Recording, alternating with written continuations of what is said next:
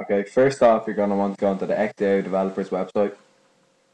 When you get there, click on forms, then scroll down to your till you find your device. That's going to be a Galaxy S. There's a number of forms. There's a i9003, and then there's an i9000 as well. That's the Galaxy S. You're going to click on that. There's a complete list of ROMs that someone's made a sticky, so you can just click on it.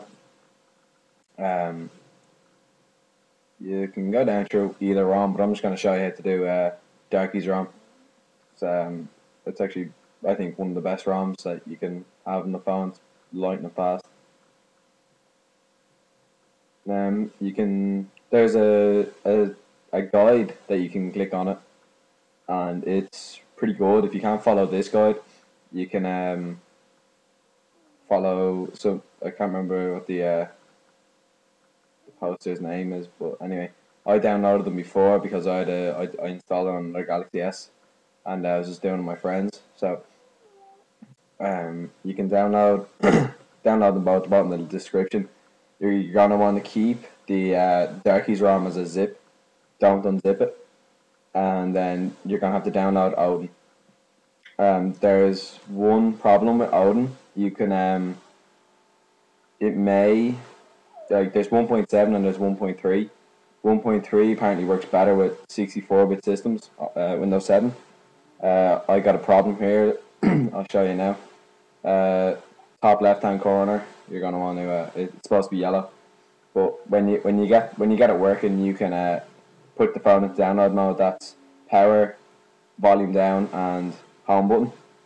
Hold it down for about 5-10 seconds. It'll turn into download mode. Then you're going to want to connect it.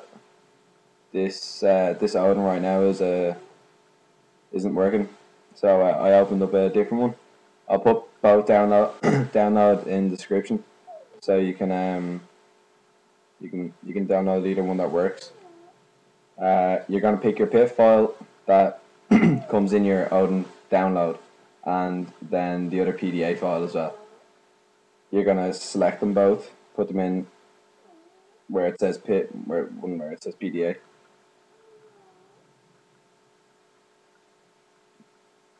Then when you had that done, you can well, basically, I was trying to think, why isn't this working, and then I was like, oh, maybe because it's the other one. So then here I downloaded the new one. Oh no, I think this is either I think it's 1.7. This one is. So I press start after I loaded the PIF files and PDA files. You connect your phone. It says added in the little box down the left, bottom left. Wait until it says added, and when your phone should be in download mode, and it should come up in where that blue box is right now. And then you can press start. Okay, so basically your phone will be rebooting now. There's when the driver's installing, you're gonna have to have keys installed in your laptop or computer or whatever, Mac, whatever you want to have. It has all the drivers for it. If not, you can go through the XDA website, and there's a lot of drivers there you can download. The first boot up it would be a long boot up. It will take its time, but if it doesn't boot up fully, you can either reflash it, or you can take the battery out and try it then, and if it still doesn't work, you can just reflash it again. That's mine worked first time on both phones, so mine. And apparently Galaxy S's are fairly hard to brick, so you can you have a bit of leeway. Then once you have that done, your phone boots up, put it into USB mode. Get your Darky zip that you downloaded, put it into a file into your SD card. Make sure you have enough room. I think it's 200 megabytes, 2 or 300 megabytes. I just put it into a download folder, because when I put it into the root of the SD card, it wouldn't actually pick it up in clockwork mode. So I put it into the download. Then you're gonna want to take it out of USB mode, reboot the phone into recovery. Oh no, sorry. First of all, you're going to want to download Darky's configuration ROM. I think you can install the zip through Darky's. I'm not sure. I haven't actually done it through the ROM, but I don't know. If you want to try it through the ROM, you can. But if you download this app, I haven't actually gotten this app to properly work. I'm not sure how well it works because I picked the circle battery icon and never gave it to me. But that's because I think I have to install it through Darky's configuration ROM. This, you can choose what kernel you want. You can choose modems. You can pick whatever you want. You don't have to pick any. You can pick all. It's up to you.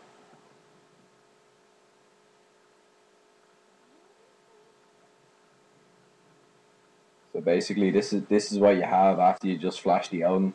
It's just Android 2.3.3 with I think it has lag fix and stuff in it.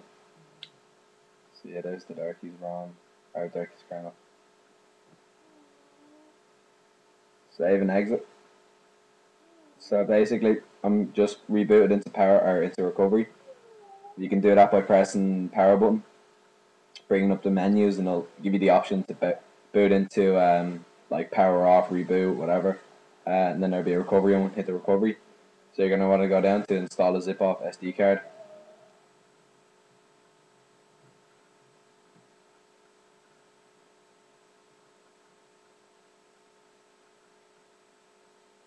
Then find the Darky's ROM zip.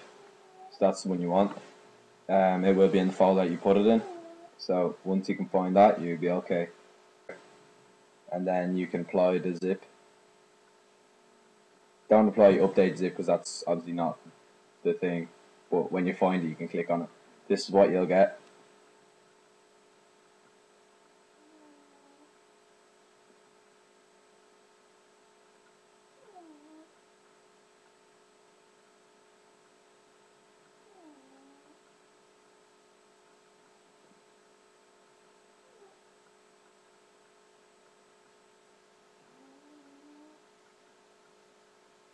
As soon as this installs, you can you basically have Darky's ROM 10.1. This is the Resurrection Edition. It's gonna reboot.